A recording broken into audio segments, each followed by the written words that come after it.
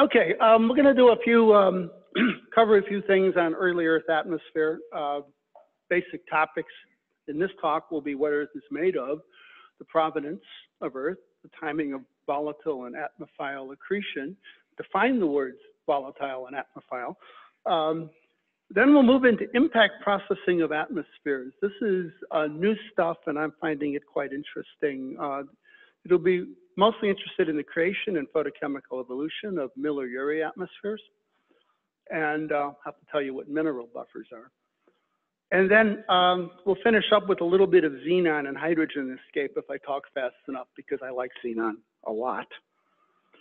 Let's begin with the beginning of geochemistry, which is Victor Goldschmidt's geochemical classification of the elements. This is like educational corner here. He divided elements into 5 categories, and an element can be in more than one category. This is noble gases, of course, are always atmophiles, but everybody else can pretty much be other things. Siderophiles are iron-loving, and it refers to elements that prefer to live in cores, metals. Lithophiles are rock-loving elements, and these are the elements that like to live in mantles, and they make silicate rocks. They're also called oxyphiles because these are the elements that make refractory oxides that are hard to volatilize. We'll define refractory and volatile as well in a succeeding graph. The chalcophiles are sulfur-loving and refers to elements consigned to hell. A lot of these elements are geochemical volatiles, things like cadmium and stuff that basically the EPA comes to take them away. Atmophiles are air-loving. This is not widely used. It's kind of dropped out of favor, and I don't really know why, because it's a technically useful term, and I'm going to use it. We could call it xenophile, but that would be describing me and not the president. Biophile, who knew? I've never seen it used, but it seems ready-made for astrobiology, and I think that we should try to get biophiles back as the 5th category of geochemical elements. Goldschmidt listed, among other biophiles, vanadium. Yeah, I have no idea. Okay, another axis is volatility. Some things can be easy to evaporate or they can be hard to evaporate. This is called refractory and volatile. Now on this graphic here, on the x-axis, we got cosmic abundances. So that's how much of this stuff is in the universe. The squiggly line was my first attempt to use some Microsoft Draw feature. And the y-axis is temperature. Very, very hard, very, very refractory things. Graphite's the most refractory thing of all. So that high-end bicycle you have will not evaporate easily. Calcium, titanium, aluminum oxides, also known as CAIs, are also very refractory. There's a lot of iron and magnesium in the universe. The universe likes making those things. It likes making silicon too. So iron and magnesium silicates by accident have roughly the same temperature at which they evaporate. So this makes a nice dividing line between elements that would be called refractory when people are using the adjective as a noun, or volatile when they're using the adjective as a noun. Would be things that are more volatile than iron or magnesium silicates. And those include things like potassium, sodium, indium, mercury, sulfur. Trilite is an iron sulfide. Organics, most organics. And then as we move down the temperature scale, we get ices. And eventually we get to hydrogen, helium, and neon, which never condense at all. So this gets made into a standard solar nebula. This is your standard solar nebula. The sun's on the left, distance from the sun, heading out towards Pluto and beyond on the right. And the abundance of solids is just sort of drawn in here with a little curve. There's a lot of rocks down towards the sun and tars made from organics.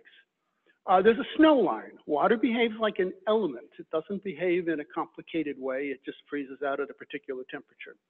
Then there's colder ices that may form another snow line. People talk about CO2 snow lines. Then go further out from the sun. You have even colder ices. Then there might be a carbon monoxide or a methane snow line further away from the sun in this solar nebula.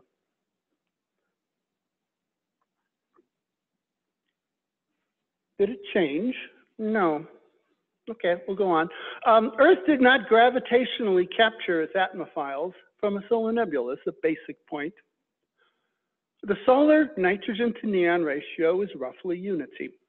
On Earth, that ratio is 10 to the 5. So this means that Earth's atmosphere was not just simply grabbed out of the solar nebula and placed here. But there's more. The neon in air is not solar. It's actually from meteorites. It has a distinct isotopic fingerprint. It is meteoritic neon. There is a little bit of solar neon in the mantle that's been found by intrepid geochemists investigating rocks from St. Paul and places like that. And it's less than 1% of Earth's neon. So the nitrogen to solar neon ratio is at least a factor of 10 to the 7. So the conclusion is that Earth accreted 100 parts per billion of its nitrogen and hydrogen directly from the nebula and other atmophiles. So that's a basic point that's been known for a long time. It's worth bringing this up because a lot of exoplanets seem to have gravitationally captured nebulae. And in our own solar system, there are Jupiter and Saturn, which clearly did the same thing. It's certainly possible to gravitationally capture a nebular atmosphere, but Earth does not has very little evidence of that. Probably somewhere along the line, 1 planetesimal or 2 planetesimals Earth's made from got a little, because we do have a little bit of solar noble gases in our system. We have some helium, we have some neon, but it's tiny. So this is the foundation of the standard gas-free N-body accretion models, which is that there's no gas. So you're going to make Earth without the gas around.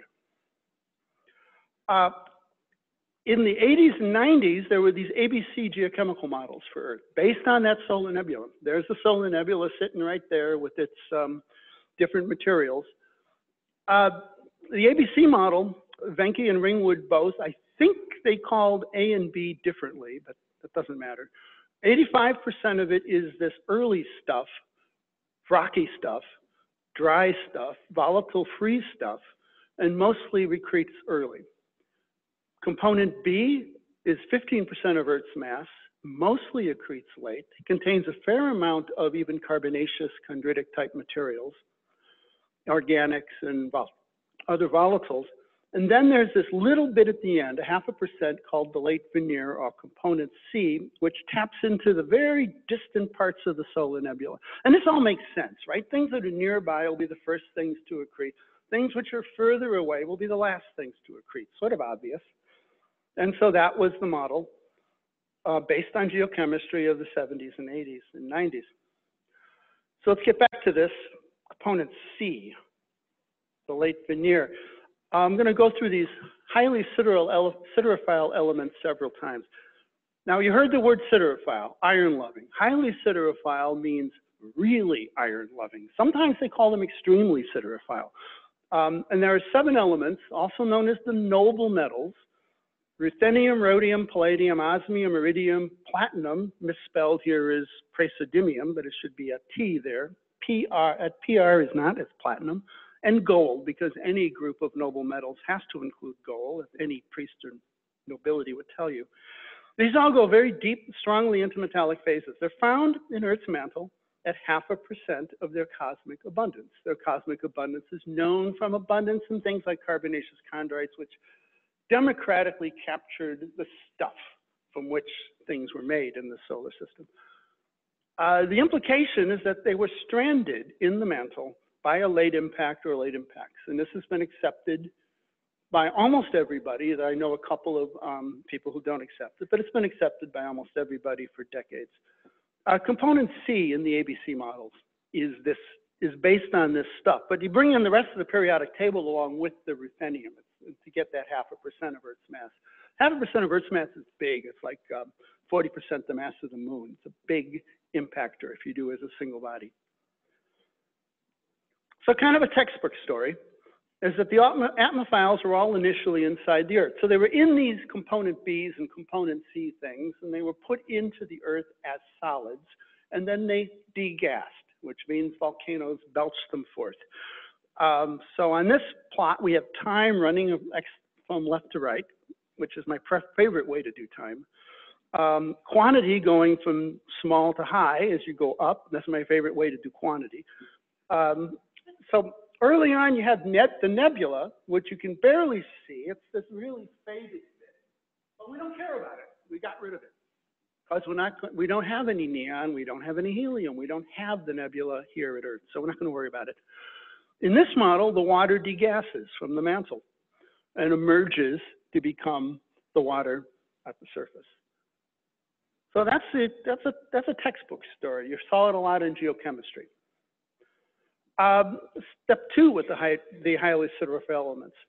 In the historic late veneer models, component C is presumed to resemble the most atmophile-rich carbonaceous chondritic material, a category known as CI chondrites. These are things packed with like 20% water by mass. The water is as hydrated minerals, often 3 to 10% carbon even.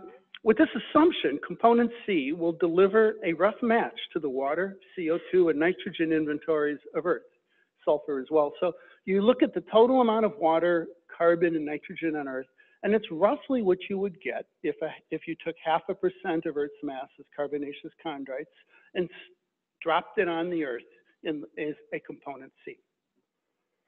So with that story, we create a neo-traditional late veneer model, and Francis Albared went the furthest with this. He just made Earth completely volatile free, and then adds the volatile late with the component C late veneer. And because he's a geochemist, he puts them in the ground first, and then they have to degas, because that's what they do in geochemistry. On the bottom there, we got the highly siderophile elements there. They're sitting at their 0.5%. A digression, meteorites, because I've been using these technical words for meteorites. They're classified by morphology and mineralogy and a whole bunch of other things, and it's hard, and I wouldn't recommend you going off and doing this to begin with. But there are certain broad brush categories. There are iron meteorites, they are iron. Those are the things you think of, Cape York meteorite at Hayden Planetarium, right? That's a proper meteorite.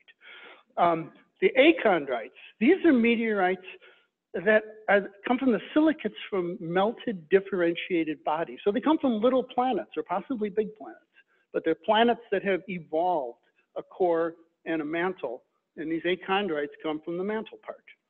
And then we got chondrites, and these things come from bodies that did not differentiate. So they're probably small bodies or from the surface of bodies. And they're usually made of chondrules, which are these little sand-sized or smaller particles, sort of like sandstones. It's very weird and a deep puzzle that's been going on for half a century, and nobody has a clue how they get made, as far as I can tell. We got 3 kinds of chondrites: ordinary, enstatite, the weird stuff. We're going to go back to enstatite chondrites a lot, and carbonaceous chondrites, because these have the carbon in the water. So the new thing now, what all the cool people do, is they divide meteorites by isotopes. So now they got carbonaceous chondrite-like and not carbonaceous chondrite-like isotopes. I love it. It's all that classification scheme. I don't have to learn it. This is just 2 pools to put things in. I got the NCs and I got the CCs. Slacker's reward. It applies to planets as well as meteorites, so it's very, very powerful. And it's turned up some excellent surprises. Here's a kind of a graphic. I just took a random one from a paper by Scott et al. The actual discovery is by Paul Warren in 2011, when he discovered that the solar system isotopes were sorting into 2 camps. This is from 2018. On this one has oxygen isotopes and chromium isotopes, but you can do this with a lot of other elements as well. And they break into these 2 categories, the NC category and the CC category. There's a gap. Mind the gap. The gap may record the gap opened by Jupiter between different parts of the solar system. That is certainly the received wisdom as of 2019. And it's tied into the grand tack theory that Sean talked to you about. The CC category forms this big area, and then there's that big area surrounded in red called the NC category. Earth, Moon, and enstatite chondrites are all found in a little corner, just this little corner of the NC space. Well, that's kind of interesting. And Mars and the Albrights, which are the enstatite achondrites, all sit right in there, right nearby. And so the suggestion is that Earth, Moon, Mars, all these things are actually made from a distinct inner solar system material. It is not all of the NC space, but it's just a little corner of the NC space. So this led Dauphin to create a new ABC model. He actually uses 1, 2, and 3 Roman numerals, but I like to use A prime, B prime, C prime because he's copying the old 3 phase models. But he's doing it with isotopes. And he has 2 versions of this. One, he includes the element neodymium in his thinking, and the other one, he excludes neodymium. The problem with neodymium is that it has a 2 radioactive parents in samarium, 146 and 147. The advantage of concluding neodymium is that it's obsessively studied and measured because it has 2 radioactive parents. Then there's a component B prime, which you can again work out with or without the neodymium. And then the C prime is the same as the old C from the ABC models. But they come from different places. In this model, there's the gap. We have the NC stuff with the E-type, the enstatite chondrite stuff. And we got the CC stuff in the outer solar system and the other side of Jupiter. So in this model, C prime plays the same, the arrows tell you where they're coming from. I wanted to say that. In the A prime, B prime, C prime model, it's the A prime stuff, the first stuff to accrete, that comes from furthest away. And the last stuff to accrete, the C prime, is the stuff that comes from closest to Earth. That's kind of counterintuitive, but that's what the isotopic data tell you. So that late veneer is actually nearby stuff. It's not from distant parts of the solar system. Our contributions from the distant solar system are actually in the first half of Earth's accretion.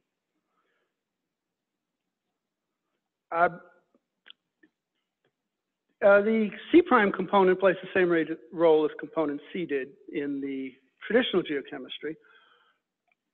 Because component C prime resembles enstatite chondrites, aubrites, and type 1AB iron meteorites, none of them have any water or significant amounts of water, but they are rich in other atmophiles and volatiles. This is a plot of that. You look at an enstatite chondrite, this is divided by Earth's bulk abundance. So if something's 200 times Earth's bulk abundance, you can take 0.5% of Earth's mass of that material and create the entire terrestrial inventory. The enstatite chondrite veneer, if that's what it was, would supply all of Earth's nitrogen as a late veneer. And there's lots of carbon too. It's in the form of graphite. The nitrogen is cool because it's in these minerals that I know you've never heard of. Titanium nitride and sinoite, silicon nitride. You've seen titanium nitride though, because it's used as a drill bit coating. It's a goldish coating. So when you go to the hardware store and you see a drill bit with this goldish coating, it's got titanium nitrate on it. They've even got, enstatites even have lots and lots of argon and xenon. So they have noble gases too, but they don't have water. They're dry. So you can't make Earth's oceans this way. If we're going to make extreme close-up now, Greenwood et al. Put this paper out in 2018 where they did this extreme close-up in on the Earth and the Moon. And there's a different axes than I've shown before.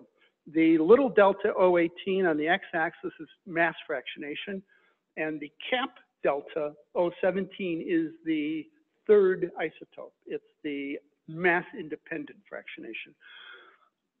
We've blown up that little bit of the NC space that sits around the enstatite chondrites, and we're looking at the blue field are the high iron enstatite chondrites, the EL field are the low iron enstatite chondrites, deep inside are the aubrites, and which are the enstatite achondrites, the enstatites that came from a planet, and the Earth and the Moon, which are nearly but not exactly identical in oxygen isotopes.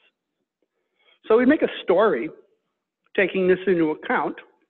We follow that argument from Greenwood. Most of the water predates the moon forming impact.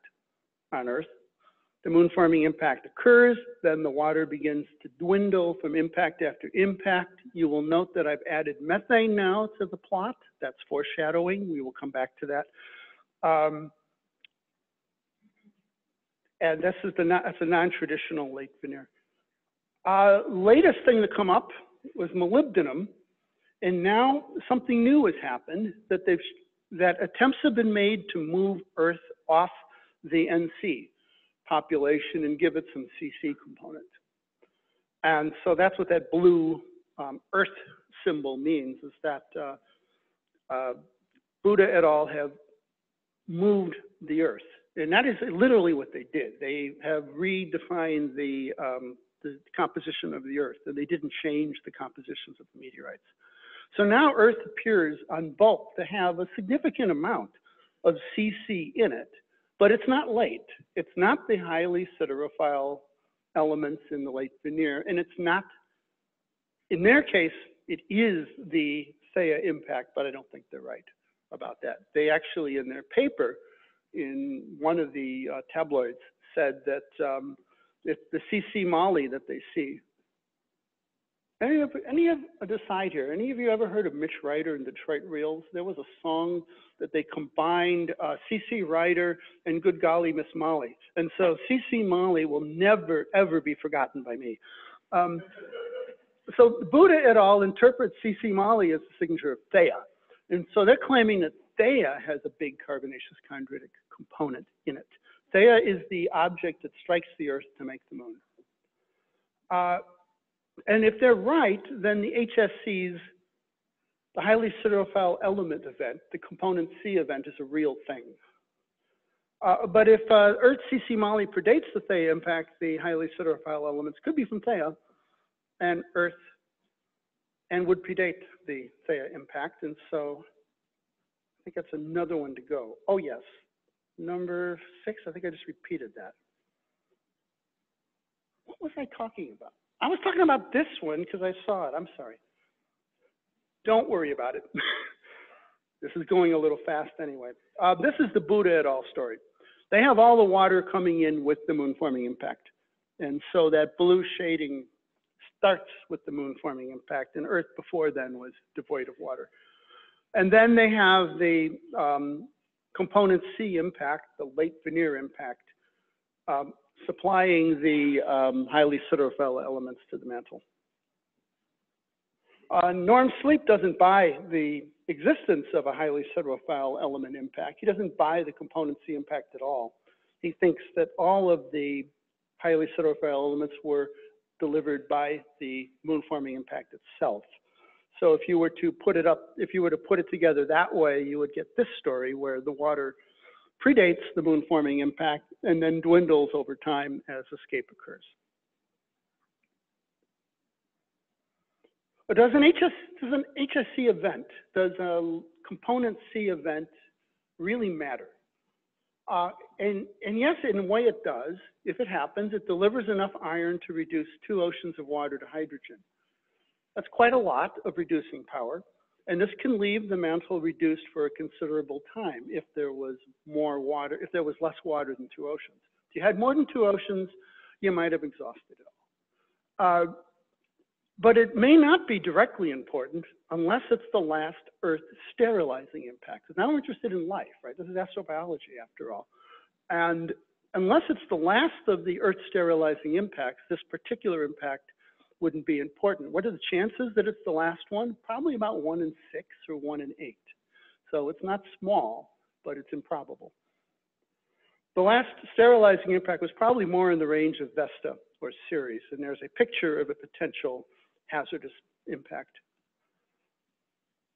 So what happens with these things? I wanted to get into the atmospheres. Schaefer and Fegley published a bunch of curves and a bunch of models in 2007 to 2009, continuing up into 2017 and beyond. Hashimoto et al. Published a similar paper in 2007 that Bruce was very upset about because it was the same time as his, doing the same thing. But what they do is they compute equilibrium abundances of an interesting atmophilic elements for meteoritic buffers. So they imagine that the gases that are degassed from the impactor are determined by the mineral buffer. We'll get to that. Mineral buffers next. The mineral buffer of the meteorites. And if you do that, you get these black curves they have. And I've added the quench points. Is that where does the reaction that makes methane stop happening? So you make a hot plume of gas starting on the right, and time will evolve from right to left. This is not the direction I like to do time. So time going from right to left as the parcel of gas cools. First, it hits the ammonia quench point. So you see that ammonia got quenched at 10 to the minus 3 mole fraction. So that's not a huge amount of ammonia, but there's some in this atmosphere. And then when methane gets quenched at about 720 Kelvin, all your carbon and all of your hydrogen are in methane. There's no water. There's nothing but methane. You've converted the entire atmosphere to methane. So now this is a particularly good buffer for making methane, the QFI buffer. It's very favorable, but it's an interesting thing to think about. So we'll consider 3 kinds of mineral buffers, and these will be important when there's more rock than atmosphere to interact with, because then the mineral buffer gets to tell the atmosphere what it will be. If you have more atmosphere than mineral buffer, then the mineral buffer gets told what to do by the atmosphere. So we have these 3 popular buffers in the business: QFM, quartz, phaolite, magnetite, and it's a reaction between quartz and magnetite on one side, and phaolite, which is part of olivine, a common mineral of Earth, and oxygen. This determines the oxygen abundance. There's another one called the iron wistite buffer. This is more reduced because this involves metallic iron and oxidation of. And then there was the QFI, which is the buffer that most accurately approximates ordinary anisotite chondrites. And that's one involves silica, metallic iron, and the phaolite. For the bottom line with these buffers is what they do at magma temperatures. The QFM buffer, which is what dominates volcanic gases today in the mantle today, the hydrogen to water ratio is about 1 to 50, and the carbon monoxide to carbon dioxide ratio is about 1 to 30. So the gases that come out of volcanoes are CO2 and water. The iron wistite buffer at magma temperature is about 1 to 1, about equal amounts of hydrogen and water, equal amounts of carbon monoxide and carbon dioxide. And the QFI buffer favors hydrogen over water, and it favors carbon monoxide over CO2, but very easily tips over to favor methane if the temperature is a little lower or if the pressures are high. So we're going to do a model thermochemistry now. We're going to just do this. We're going to compute equilibria with an iron wistite buffer until the iron is exhausted, and this buffer will control the oxygen in the atmosphere. And thereafter, compute the equilibria with oxygen conserved. The cooling is set by how long it takes to radiate the heat of the atmosphere. If you evaporate ocean of water, you have 300 bars of steam. It takes 1,000 years for 300 bars of steam to cool. So that sets your time scale. And then you use that to determine the quench point of the gas. And that will tell you from the kinetics of the hydrogen, water, methane, carbon monoxide system what the quenched composition will be. So just as an example, we'll take the component C, maximum highly siderophile element impact, and ask what do we get? And what we get, this is what the iron wistite buffer, not as favorable. All the carbon goes to methane. Half there's still water and there's still hydrogen.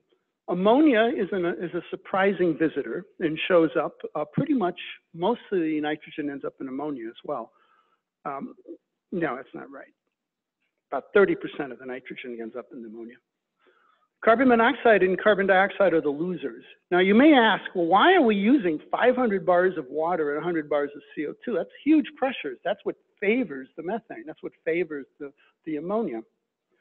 And the reason is atmospheric inventories of other planets. Venus has 90 bars of CO2. Earth's atmosphere doesn't have much CO2 yet. We're working on it. But the crust has 50 bars of CO2, and the mantle's got between 70 and 200. It's pretty uncertain, but there's a lot down there. Water, the same kind of thing goes on. The oceans are about 270 bars, and the mantle may have 100 to 500 bars of water. Not very well known.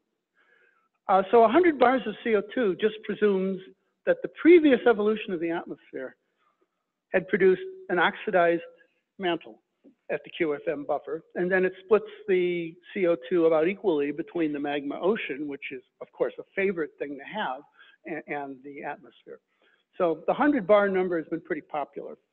As to the 500 bars of water, I have to get rid of, I'm going to find a lot of hydrogen escape as necessary. That's on the low side. Just do a Vesta impact, which is the scale I think that's best. This also produces methane. If you look at the quench point on the right there, you'll see that about 2/3 of the carbon ended up as methane. About 1/3 of the carbon ended up as methane, 2/3 as CO2.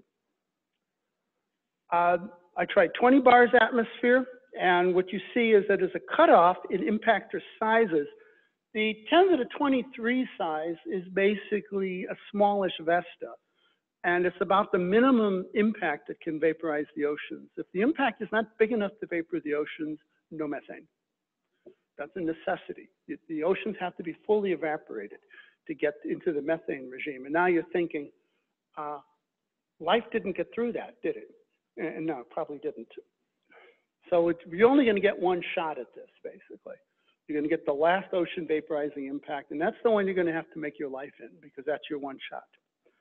Also did these with 1 bar. It's the same kind of thing. Now we're going to evolve the atmospheres. The atmospheres are going to evolve using methane photolysis to make organic hazes and tars. We're going to make hydrogen cyanide and nitriles from from methane and nitrogen. We're going to oxidize methane from CO2 and water. Hydrogen will escape, and tars, organic materials, will precipitate. Water is mostly condensed. It's in the oceans. The wetter the atmosphere, the more oxidized things are. And then you just run this until the methane is gone. So here's the picture. Impact occurs. Converts your atmosphere to something with a lot of methane in it.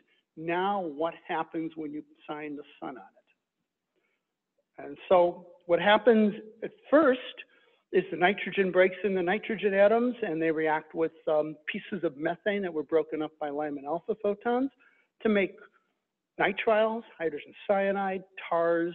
Hydrogen escapes. You can see that it's nice and dark up there with the organic haze. Then the next, a little bit later, as the CO2 starts to build up, it becomes more oxidized. And then CO2 starts making oxygen atoms. The oxygens will react with hydrogens. You get OHs. They can compete and kind of shut off your hydrogen cyanide formation. On the other hand, they also compete to make carbon monoxide and ultimately carbon dioxide instead of tars. So as the amount of methane goes away, eventually the atmosphere switches into a highly oxidized regime in which the haze vanishes. So the schematic evolution of one of these, at first the methane builds up because it's got time to, and then it starts being attacked by ultraviolet. And the right-hand panel, it is removed slowly. This is a very large impact. It started with 100 bars of methane.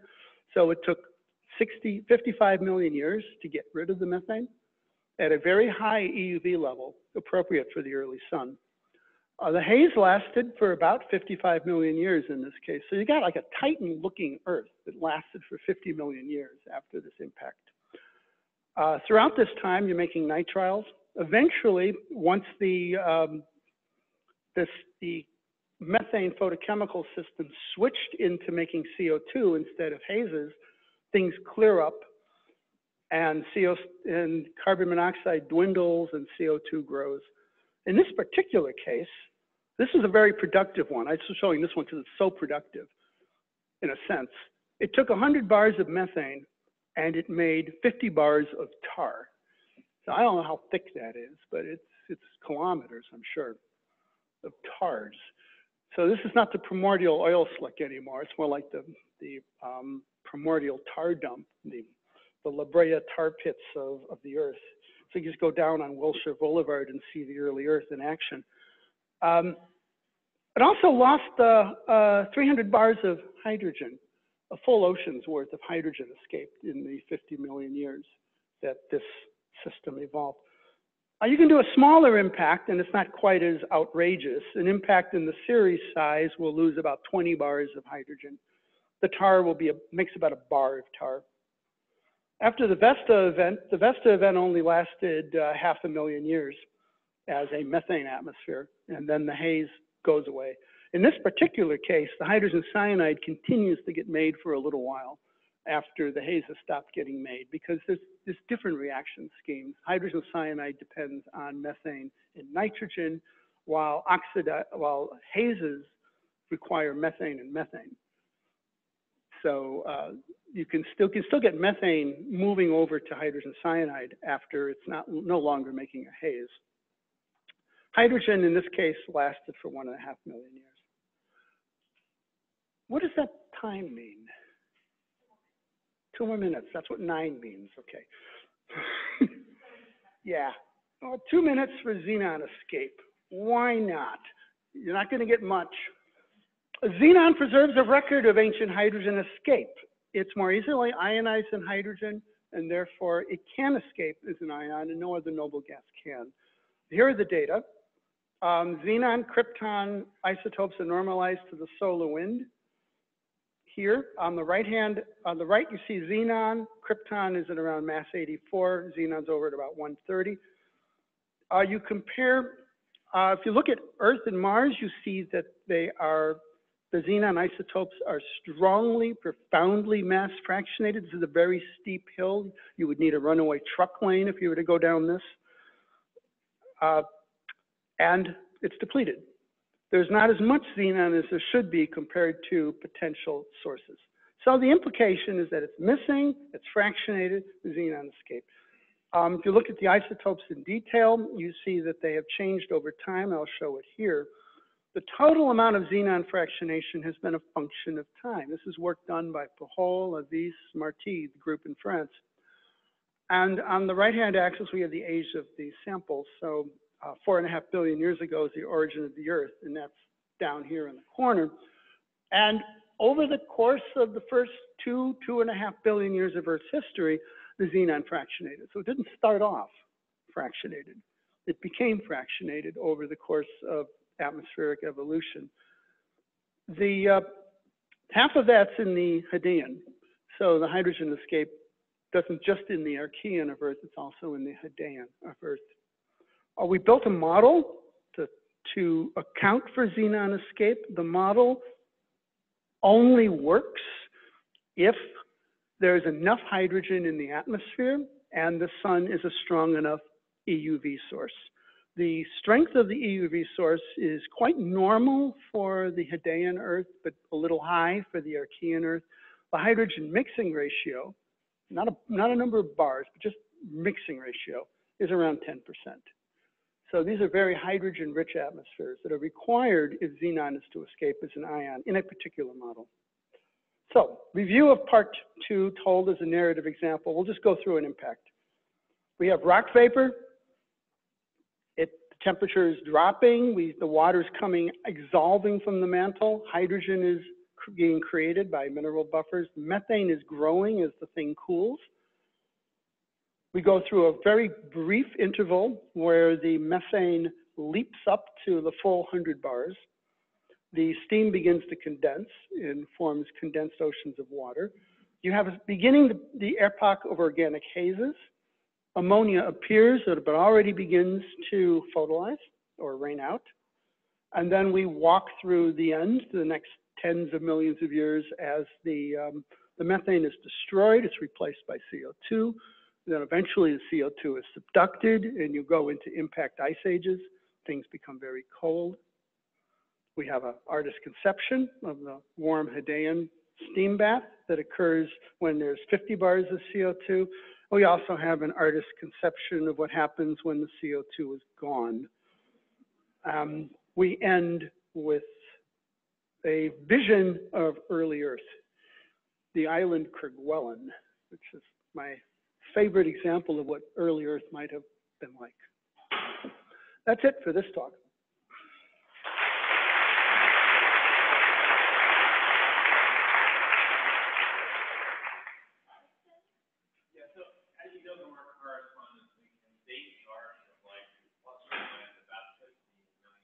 You can. Steve Benner announces that he can date the origin of life to plus or minus 15 million years. Question.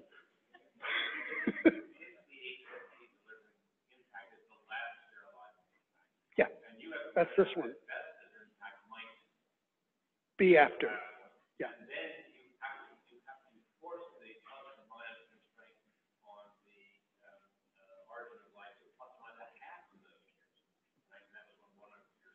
That's correct. Steve Benner points out that the smaller impact gives you less time to create the origin of life, and that is true. No. You have in a typical population of impactors, you might have a half a dozen Vestas that struck Earth during its entire late Veneer period. So the big one could have been the last one. I don't know which one to pick, but there is a last one, and that's the one you have to use, because the ones before that, all their good work is wasted.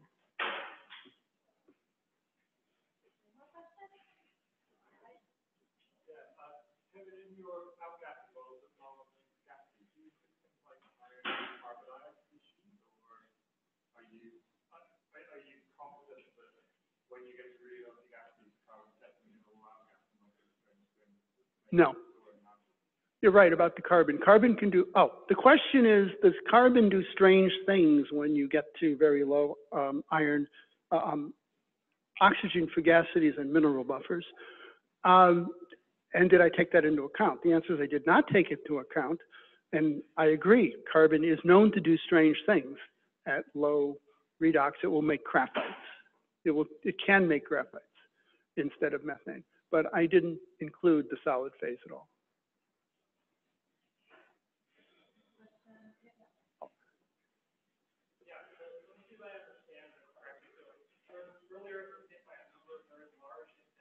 Yes.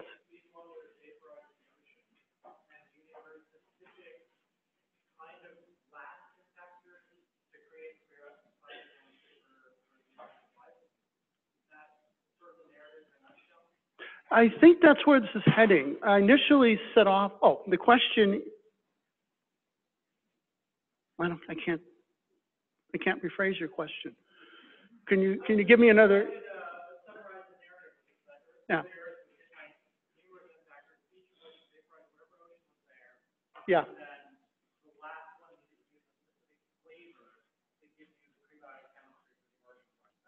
Oh, yes. The question is, I'll rephrase it. If the last ocean vaporizing impact were carbonaceous chondrite, would this work well? And I think the answer is it works sort of. And the reason it will still work is even the QFM buffer will give you methane when you have 1,000 bars to work with. So the thing is, if you have a lot of water to vaporize, you don't need a strongly reduced buffer to get methane.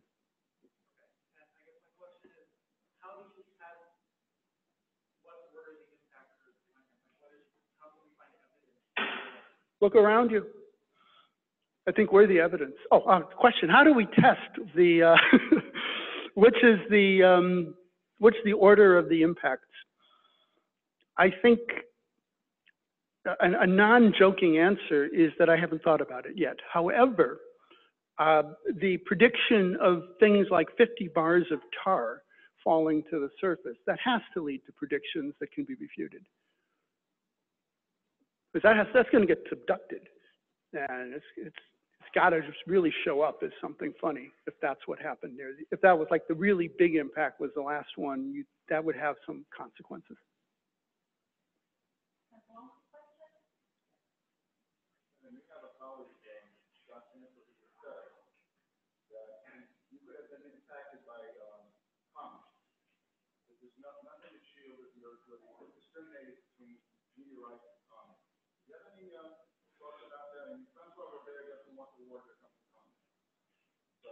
It doesn't. I wanted to go back to the isotopes. Yeah, oh yeah, repeat the question. Can comets be a major contributor to the, I guess, the water inventory of Earth? Would that be the way to put it? And the answer is they aren't. They just aren't. It could have been, and they might have, if they were before the moon forming impact, they certainly are free to help it. I mean, dropping a Pluto into the inner solar system at 30 million years would do wonders for the water inventories of the inner solar system. That would be a great thing to do. But after the moon forming impact, the isotopes are resolutely, invariably enstatite chondritic. There's no room to fit more than 3% of the mass as comets, at which point you just can't bring enough water in. And there are other arguments that Bernard Marty uses with xenon that says that it's more like a part in 10 to the 3 of Earth's oceans or water commentary. So you don't like the migrate late engineer concept of water. That's what you see, right? We're going to have some chondritic meteorites in middle phase. Yeah, there will be water delivered, but it's okay. The question is, I don't like Mike Drake. No, that's not the question. I liked Mike Drake. Yeah. The question is, again, it's back to whether the late veneer is a good way to deliver water. I didn't even think Mike Drake thought that, actually. I thought that he was kind of against the carbonaceous chondrite late veneer on the grounds that the osmium isotopes didn't work. He was one of the first people that told me that this was not a done deal, that late veneer might not be as oxidized and volatile rich as you had been told. Yeah. Okay, thanks again, Kevin. Okay.